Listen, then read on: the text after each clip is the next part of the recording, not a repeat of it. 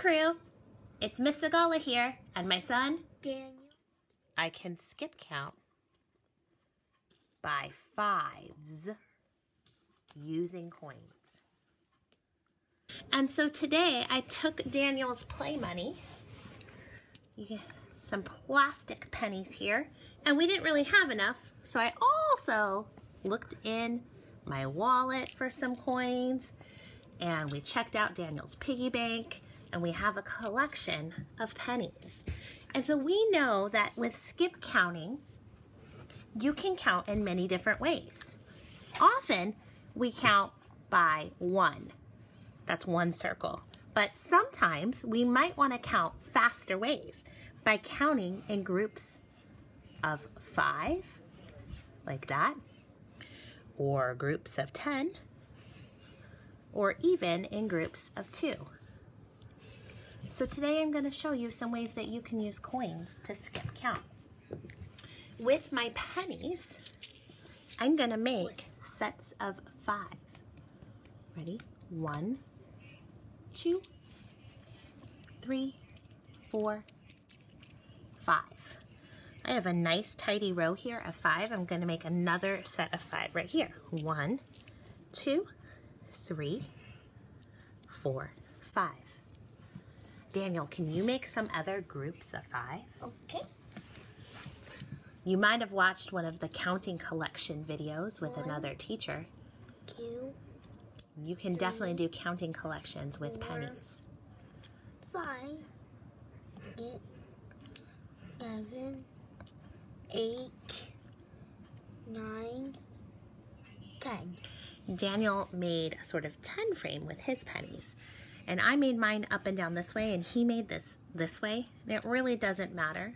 But to stay organized for counting, we're going to put our collection all the same direction. So we have 5, 5, 5, and another 5 right here.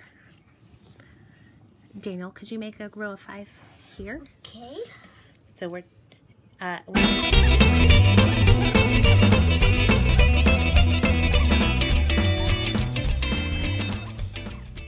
and now we are going to label each set with a number. So let's start right here with 1, 2, 3, 4, 5. So Daniel's writing 5, and I'll place it right here with the first set of 5. 1, 2, 3, 4, 5. We could keep counting and see that the next set count 5, 6, 7, 8, 9, 10. So what number should he write? This is 5, and the next 5 makes 10. He's going to write 10.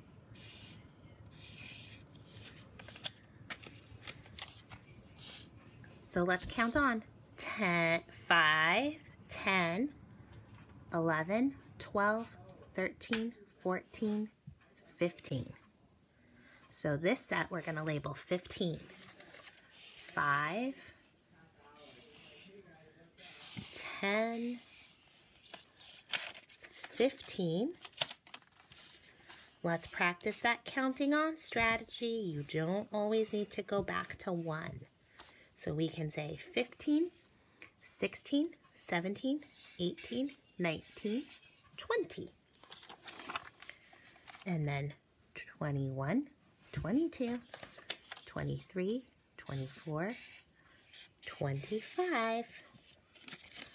And in our last group, 26, 27, 28, 29, 30. Now we've labeled each set, we could practice our skip counting.